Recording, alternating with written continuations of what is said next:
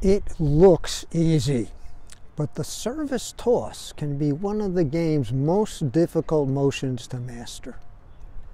Here's a tip for mastering it. Bring your tossing arm straight up or close to it while tilting your shoulders backwards. I'm David Popeil, and this is Cross Court Rabbit Complete Tennis.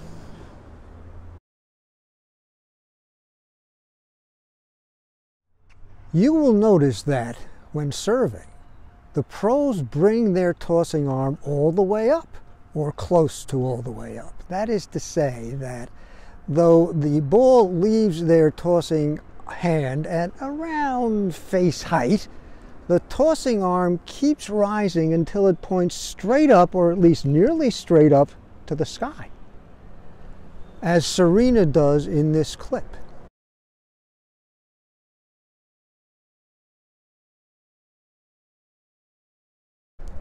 And for some of the pros, the tossing arm continues moving until it actually points to the rear, as Carlos Alcaraz does here.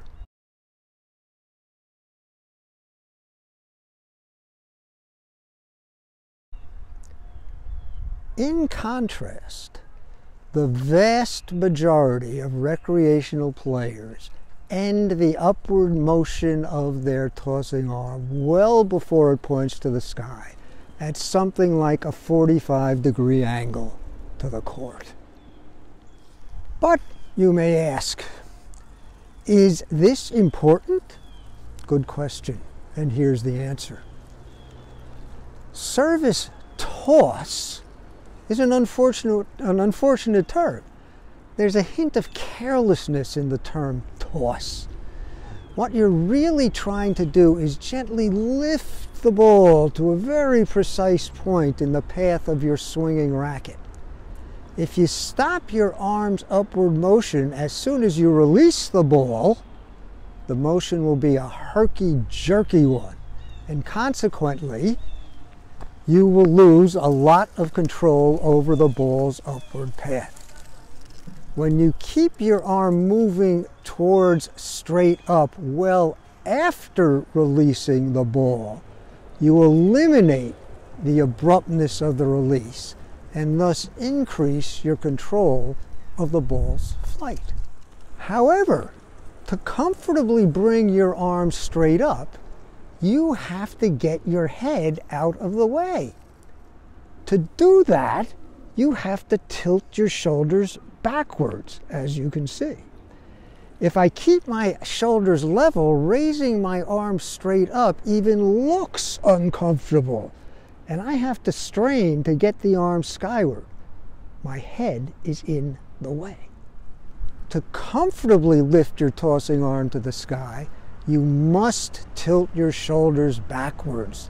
This gets your head out of the way of your rising arm, and then when you go into the forward part of your service motion, you will re-tilt your shoulders, meaning that you will lower your front shoulder and bring your rear shoulder upwards until you are actually tilting forward, as you've just seen. And that quick upward motion of the rear shoulder adds energy to your swing. The backward lift stores upward motion. And what do you do once you have your tossing arm straight up? Keep it there for as long as possible.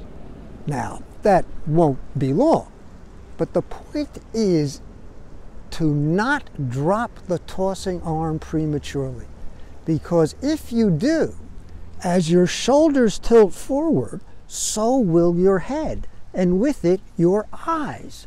The premature forward shoulder tilt will render you more likely to hit downward, resulting in a ball that lands short in the service box or goes into the net. And of course, if that early forward tilt takes your eyes off the ball, as it may, you're even more likely to serve a fault. And here's a tip on how to get that tossing arm up high. The truth is that simply lifting the tossing arm skyward will tilt your shoulders backward, at least to a certain extent. However, I suggest that you not rely on the toss to tilt your shoulders. I suggest you lead with the shoulder tilt just a bit. Let your shoulder tilt proceed slightly ahead of your upward arm motion. This assures that your head will be out of the way of your tossing arm, and you will find that this early tilt makes it easier to bring your arm toward the straight up position. And one last word. Tilting backwards will also tend to bend your knees, especially your rear knee.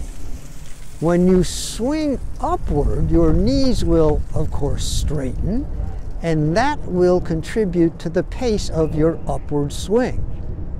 Yet another advantage of raising your tossing arm high and tossing with a tilt. That's it for the toss and tilt. Work on it.